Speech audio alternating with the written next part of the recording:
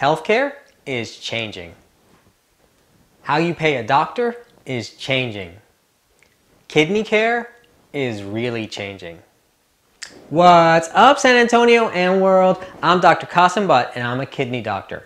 And welcome to Your Kidneys, Your Health, the premier channel for you to understand your body and your health in a simple way. Now, I need y'all to do me a favor. Please share and like this video and like my page to help get the word out. The kidney care world is changing dramatically. You see, kidney disease is costing Medicare so much that it's actually changing the way it pays doctors. So typically, Medicare pays doctors on a fee-for-service basis. What that means is each time a doctor sees a patient, either as a visit or a procedure, they bill and receive money, which can add up. However, now, Medicare is embracing the idea of paying a capitated payment, which is essentially a set fee paid on a monthly or quarterly basis. Consider it like a subscription fee, one that does not change no matter how many times you actually see the patient. What this does is incentivize the doctor to help save costs. And what they're really trying to do is incentivize home dialysis at home, and transplant, as opposed to doing dialysis in an in-center outpatient setting. Medicare has come up with new kidney care payment models, and that's what this video is about. Now, even though this is going to be applied to the real field of nephrology, I really believe this is going to be applicable to other types of practices as well and may represent the future of medicine.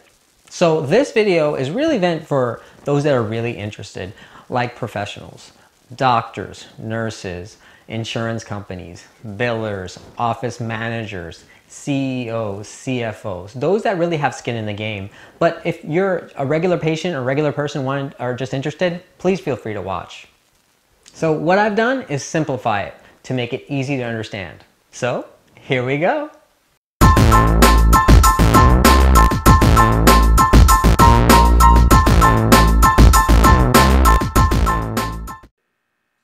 What's up, guys, and welcome to my first video lecture. I'm Dr. Kasim Butt, and I'm actually a nephrologist, actually an interventional nephrologist in San Antonio, Texas. I work with a group called South Texas Renal Care Group.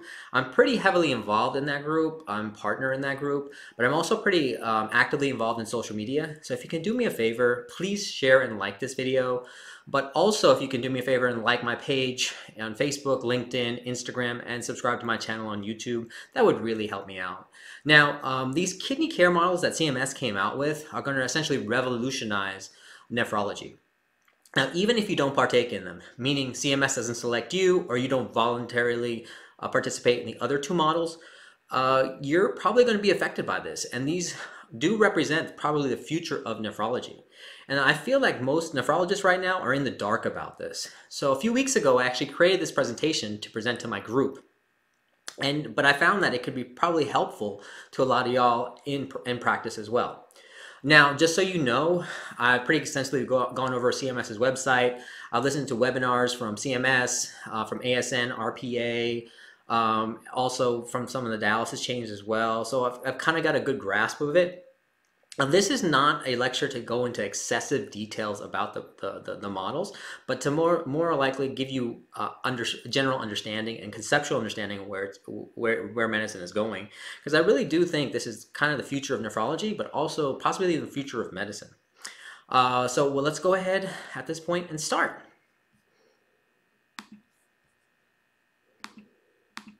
All right. So in July of 2019, they came out with the executive order, okay? Called Advancing American Kidney Health. There are three goals of that executive order. Number one, by 2025, have 80% of the new ESRD patients start dialysis at home or get a preemptive transplant. Again, by 2025, 80% of the new ESRD people diagnosed with ESRD, they want them to start dialysis at home or get a preemptive transplant. Now, this total does not include the current patients that are in center, okay? It's the new ones diagnosed in 2025.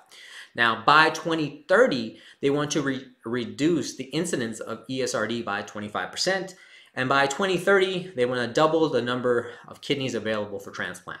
Okay, so how do we get there? How do we get patients there? How do we get doctors there? Well, in order for us to get there, we have to change the incentives for doctors. And they've come up with new value-based kidney disease payment models. And there's 3 of them. Okay, there's 3 of them here. We have the ESRD treatment choices model, which is the mandatory one. We have the KCF model, which is the kidney care first model, and the CKCC, which is the comprehensive kidney care contracting model. Okay, now for the sake of the lecture, I'm just going to kind of use the acronyms from here on out. But here we go. Now the differences between these models is pretty significant. So you have to put the ETC in one category and the KCF and the CKC in the other category. The reason why is the ETC, guess what, is mandatory. It is mandatory. CMS will select you starting Jan 1. Okay, they will select you if they want you to participate in it. Okay, whereas the KCF and the CKCC are voluntary. You will actually decide if you want to partake in them. Okay. Now, the difference between these models is the ETC is for ESRD diagnoses, okay? ESRD patients only. Whereas the KCF and the CKCC are for ESRD and CKD4 and 5, okay? So they incorporate non-dialysis patients, okay? That's kind of important. That's different now. Now, let's just go ahead and go over the ETC model, the mandatory model, okay? What it's doing, the ETC model is trying to create financial incentives for dialysis facilities and nephrologists to pursue home dialysis and kidney transplant. It will run from January 1st, 2020 through June 30th, 2026. Okay? Again, it is mandatory. CMS will select the participants. They will select you. Okay? And the selection is random. Okay? In order to avoid selection bias. Okay? Will include about 50% of all ESRD facilities and managing clinicians. So 50% of us, guess what, are going to be in this. Okay, 50% of us will be randomly selected to be in it. Okay, now it's based off of hospital referral region, which is a geographic area. Okay, which is our geographic area. And what is the hospital referral region? Many of you haven't heard of that before. An HRR is a geographic region that's defined by regional healthcare markets. It's where patients in surrounding areas get their tertiary care, and they typically include areas that have cardiovascular procedures and neurosurgery. Okay, those are the 2 criteria they need there. And guess what? These regions aren't by state; they can cross state lines. So they're really just a different measure of a geography than we're used to. Now, how will CMS encourage home dialysis or transplant? In the ETC model, how will they encourage it? By including 2 payment adjustments, okay? By 2 adjustments. Those 2 adjustments to your payments will be the home dialysis payment adjustment and the performance payment adjustment. So you have 2 adjustments to payments to incentivize you to go this way. Now the home dialysis payment adjustment is real simple. All they're going to do is increase their payments for home dialysis and home dialysis related services over 3 years. So this is just an upward increase. So year 2020, you get a positive 3% increase in your payment. Year 2021, you get a positive 2% increase in your payment. And year 2022, they get a positive 1% increase in your payment. Okay, and that's it. So if over 3 years, you just have this slow increase in your payments. Okay, for home dialysis payments. Okay, that's it. Now, the other adjustment is the performance payment adjustment. This one is a little bit more complex. So this can actually decrease and increase your payment for dialysis and dialysis-related services, okay? So it's based off of 2 rates, your home dialysis rate and your transplant rate. Those are the 2 rates that they're going to judge you by, okay? And based on those rates, you're awarded points. And those points are based on a percentile rank comparing you to your geographic benchmark year, okay? So that I'll get to that in a second, but it's going to compare you to a geographic benchmark year, okay? The points you're awarded are weighted heavily on home dialysis. About 2/3 of it are weighted on home dialysis, whereas 1/3 is weighted on the transplant rate, okay? And the number of points you acquire may increase or decrease your payment a certain percentage, okay? So for nephrologists, you can have a bonus of 5 to 10%, but you can also have a penalty of 6 to 11% in your payment, okay? For dialysis units, you can have a bonus of 5 to 10%, but you can also have a penalty of 8 to 13%. Okay, so this could be an upward or downward adjustment of your payment. Now, just for your knowledge, the transplant rate we're talking about, transplant ratio, this will exclude patients who are greater than 75 on hospice or in a skilled nursing facility. So your transplant rate will not have to include those kind of patients. All right. This is kind of try to give you an idea of the benchmarking for the performance payment adjustment. So your measurement year, say, is 2020. That's where you're actually being measured for your performance, right? But your benchmark year, where you compare to, is about 18 months before that, okay? So your measurement year is here, is in the center. 18 months before that is your benchmark year. That's what you're compared to. And your performance is adjusted the year after that. Do you guys get it? So again, this is adjustment over time, and it's going to continue over those 6 years. Now, if you can see here, it's kind of like a stepward staircase, right? The benchmark here is constantly changing. It's not like the benchmark's always going to be back in 2018 or 2019. It's always going to be staggering forward. And the reason why is because as this model proceeds forward, they're anticipating more people will be on home dialysis and more people will be on transplant. So your benchmark will change, okay? Now, as far as patients in the ETC model, who is excluded? Beneficiaries outside the U.S., patients lacking Medicare Part B, people on Medicare Advantage. You got to remember, Medicare Advantage is a cost savings plan, and this is ETC is kind of trying to do that, so they're trying to avoid any people in Medicare Advantage plans. People who are 18 years or older, 18 years or younger, excuse me, 18 years or younger, they don't want in it. People with dementia, hospice, or acute renal failure. Exclude physicians, people who fall below a low volume threshold. Okay, so if you're a small practice, solo practitioner, you probably won't have to qualify for this. And those are typically people in the bottom 5% of managing clinicians, okay? Excluded ESRD facilities, those that have fewer than 11 attributory beneficiary years, which is essentially 132 total attributed beneficiary months. Okay, so if you haven't got paid for 100 as a dialysis unit for 132 months of payments, then that excludes you. And that's not just for one patient, that's for all your patients, okay?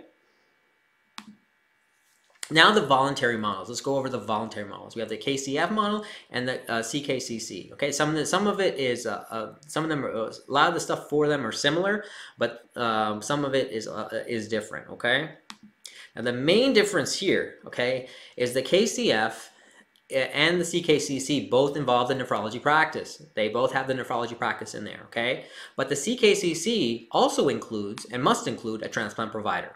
Okay, so it has to include a transplant provider. But it also can include, plus or minus, a dialysis unit and other providers. So what this creates is what we call a KCE, a kidney care entity. Okay, this is kind of similar to the ACO model. Okay, so this one you go into you'll go into it with other people, other entities, other groups. Excuse me. So in the KCF, you're by yourself as a nephrology practice. In the CKCC, you're going in as an entity with other people. All right, so that's the big difference. Now, as far as these two models, the voluntary models, they include patients with CKD4, 5, and ESRD. It's all three, okay? It runs from January 1st, 2020 to December 31st, 2023, and CMS reserves the right to extend it an additional 1 or 2 years, okay? Year 0 of it in 2020 is a mulligan. You won't get dinged or anything. It's a year for building care relationships and infrastructure, okay? That's what it's for. Year 1, 2021, is when financial accountability will actually start. All right. The way it works, you have to apply for these models by January 22nd of 2020. Then wait for CMS to select you. Then you sign a participation agreement. Then CMS will align Medicare beneficiaries to you. They will decide what patients they want to assign to you in these models. Okay, of your patients they want to assign to you. Now, as far as the participant, as you, a participant, your responsibilities are you have to create a driver diagram. A driver diagram is essentially a game plan for how you plan to approach these models. You have to answer surveys and interviews. You have to do webinars, 1 virtual learning activity every quarter. You have to track and report on quality improvement efforts. And possibly on an annual basis, you'll have to go in person to Washington, D.C. area for an event, okay? And you'll also be subject to audits of medical charts. Now, this seems pretty extensive to me. Now, I'm not sure about y'all's practices, but, you know, this almost seems like you'll have to hire an employee just to kind of manage all this if you were to partake in these models.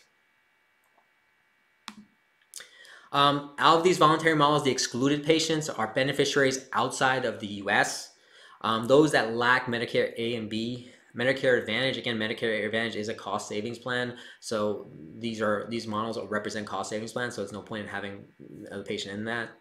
or those with Medicare as a secondary payer. People less than 18 years old don't count. Acute renal failure doesn't count. And if the patient themselves that are assigned to you receives most of their care outside your practice market area, so if greater than 50% of their care is outside of your market area, they don't qualify for your model. Okay, so someone who's a traveler or something like that, they probably won't qualify. Now, the KCF model, this one again is for nephrology practices themselves. In order to qualify, you have to have at least a minimum of 500 CKD4 and 5 patients, okay? And 200 ESRD patients. That's how much you need to qualify. You will receive a capitated payment on a per patient basis, okay? And you will receive a bonus payment if patients receive a kidney transplant, okay? The full amount of this bonus will be paid over 3 years following the transplant. Provided the transplant remains successful. So they're incentivizing you to not only get the transplant, but keep the patient going on transplant, okay? Now there's 3 capitated payments on this model in the KCF. Now this is the one you want to pay attention to, okay? You have the adjusted MCP, which is for dialysis patients, okay? This is similar to a current MCP we have. It's paid monthly, but guess what, guys? This does not vary by the number of visits. So this does not vary at all by the numbers. So from what I gather, you can see the patient once on dialysis instead of having to see them 4 times, okay? Now, every patient is different. They don't want to pay you on the basis of number of visits you see them on dialysis. They rather you decide that on your own. And if you think about it, this probably saves us a lot of time because as you guys know, seeing them 4 times on dialysis is very difficult. Now in this situation, the payment equals, the adjusted MCP equals the current in-center 2-visit MCP. Okay, so the current in-center 2-visit MCP is what they're essentially equating it to. Okay, and I'm going to actually go over the numbers on the next slide, so don't worry about it. Okay. The next capitated payment we have is the CKD QCP, the quarterly capitated payment. Now this is for CKD 4s and 5s, okay, these patients. This one will be paid quarterly, y'all, quarterly. And it will not be risk adjusted for CKD 4 and 5, meaning a CKD 4 and 5 patient is treated the same. It's not risk adjusted, okay? It's a quarterly payment will actually be equal to the ESRD adjusted MCP amount, okay? So this payment will be equivalent to this payment. And I'm going to show you that in a second, what I think it may be, okay? Now, you will not, now this is kind of important. This will, for the CKD 4s and 5s, this capitated payment will not include inpatient visits in the hospitals or procedures. Again, I'm an interventionalist, so I'm very concerned about that capitated payment. So this does not include procedures. So those will still be off the ASE modules and the OBL modules. Okay, so that's not going to be off of this capitated payment. Now the third capitated payment is the transplant bonus. This is $15,000 paid over 3 years. This is actually a pretty big bonus, and this really would incentivize you. So in this situation, again, it's paid over 3 years. So after year one, you'll receive a $2,500 bonus. After year 2, you'll receive a $5,000 bonus. And after year 3, you'll receive the final $7,500. Okay, so they're trying to incentivize you not only to get the transplant to the patient, but also keep them on the transplant. Keep them going with the transplant, okay? Now, just so you know, if with the CKD QCP, with CKD 4/5s, again, that's a capitated payment, so it's going to actually essentially erase all these codes. Not erase all these codes, excuse me, you'll still have to bill these codes, but you won't get reimbursed for them anymore. It'll just be considered part of the capitated payment. Now, this is what I came up with. Again, don't quote me on this one, but this is the 2019 fee schedule, the full Medicare allowable payment. For these various HD in-center, home dialysis, and outpatient clinic. So I just kind of put these together so you can get a kind of a perspective of where we're working with. So they're calling it, they're calling the payment equivalent to the 2-3 visit MCP. So that's $236. That's going to be essentially your adjusted MCP for a dialysis patient paid on a monthly basis, as well as your CKD QCP, which is your CKD 4/5 patient, paid quarterly. Okay, so that's going to be both patients. Okay, so again, your dialysis patient that you see monthly, and you'll get that the adjusted MCP will be that much, and your quarterly payment for your CKD 4/5 patients will be the same. Okay, so that's about what we're working with. Okay, and again, this is a starting point. This is not the final payment. This is the starting point, so it can go up and down from here on out. Now, how did they get you up and down? they have something called the performance-based adjustment, like performance-based adjustment for the KCF, okay? Now, this is a little different than the other one for the ETC. This is assessed over 6-month performance intervals, okay? So this is every 6 months or so, they're gonna reassess you, and it's gonna be based off your relative performance component, which is how you compare to other KCF practices, and the continuous performance component, which is how you compare to earlier periods in the model. So you're constantly being compared to other practices, but also yourself earlier in the model, okay? Payments will be adjusted based on quality and utilization measures, and the practice will be placed in 1 through 8 scoring levels. Okay, 1 through 8 scoring levels, and the top essentially what this means is the top 50% of practices in this model will have a positive adjustment in their payment, and the bottom 50% will have a 0 to negative adjustment in their payment, okay? So again, the top 50% of practices in this model will have a positive payment adjustment, and the bottom 50% will have a 0 to negative adjustment. So you can, in this model, you can have a you could feasibly have a 30% upside, but also a 20% downside, okay? So there are rewards, but there are risks, okay? Now, the last model we're going to talk about is the CKCC. Okay, now this is for kidney contracting entities, the KCEs. Okay, kidney contracting entities. It's a collection of nephrologists, transplant providers, plus or minus a dialysis unit, and others. So others can participate if they want to. Now, what qualifies as a transplant provider? That could be one transplant nephrologist, a transplant surgeon, a transplant center, plus or minus an organ procurement organization.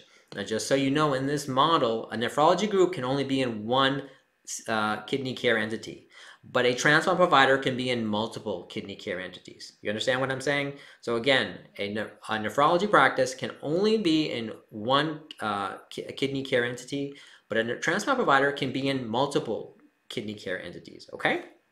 And in order to participate in this model, you got to have a minimum of 1,000 CKD4s and 5s, and 350 ESRDs. Okay, so that's how many people you'll need in that. Okay, patients you'll need in that. Now, this is very similar to the capitated payments under the KCF with the transplant bonus, but the difference here is the transplant bonus is going to be allocated a little different. And the transplant bonus will be 20% to the nephrologist, 20% to the transplant provider, and the remaining 60% will be at the discretion of the entity. Remember, the entity is an actual organization, so they will decide where 60% of those proceeds will go. Now, the kidney contracting entity must be a separate legal entity with its own tax identification number. This is a separate entity, okay? It must have a governing board, example, board of directors. Now, the board will include nephrologists, other providers and participants, patients with ESRD or CKD, or a patient advocate. And the members of this board have to have a fiduciary duty to the entity, the kidney care entity, not the practice. So if you're the nephrologist in the group and you're part of the KCE, you owe your allegiance to the KCE, not your practice. So that's pretty interesting. In this model, what they want you to essentially do is take responsibility of the total cost and quality of care of the patient, okay? In exchange, you can receive a portion of the savings you get Medicare, okay? Again, this essentially puts you at risk, so you get to share in cost savings. Now, the CKCC has 3 models. You have the graduated model, where you kind of go in slowly and you gradually increase your risk and reward. So this is a graduated slow model. Then you have the professional model, which in this model you share in 50% of the savings and losses of Medicare, which is just traditional Medicare A and B. So if you save, you get to share. If you save Medicare some money, you get to share 50% of that, okay, of Medicare A and B. Now, the global is a lot more intense. In this model, you actually get to share 100% of the savings and losses total of Medicare A and B. So you are really at risk in this. So you better know what you're doing, essentially, in this model. But in addition, when you're in the global model, you will receive a total care capitation, a TCC. Okay, this is a monthly capitated risk adjusted payment. Okay, monthly capitated risk adjustment payment to manage the total patient. So I think what they're trying to do in this model is really put the nephrologist at the head of the patient and let him or her manage the patient. Okay, so I think that's what they're trying to accomplish here with this model. Now, with both these models, the KCF and the CKCC, what it's trying to do is incentivize healthcare providers to do preemptive transplants, to give them incentives, financial incentives, to move beneficiaries through the transplant process, to improve improve transition to dialysis, meaning it is appropriately timed and you avoid hospitalization. And they want you to manage the total cost and quality of care of the beneficiary with kidney disease. They want us to do it now. Additionally, CMS wants to demonstrate whether kidney disease is being delayed by these models' interventions. Again, I think this is key. That's why they threw in the CKD 4-5 patients. They want to see if us managing it can actually slow the progression of CKD down and prolong ESRD as long as possible. So I think that's pretty interesting at this point. Now, I want to thank y'all for going through this presentation with me. I did put a lot of work into it. Can you do me a favor and please like and share this video if you found it helpful? Please also, again, I told you all I'm big. I'm pretty active on social media, so if you can please like and follow me on the various platforms: Facebook, Instagram, LinkedIn, or YouTube. That would really help me out. And of course, feel free to comment or ask questions. I would love them, and we can go from there. But anyway, and remember, it's your kidneys, your health.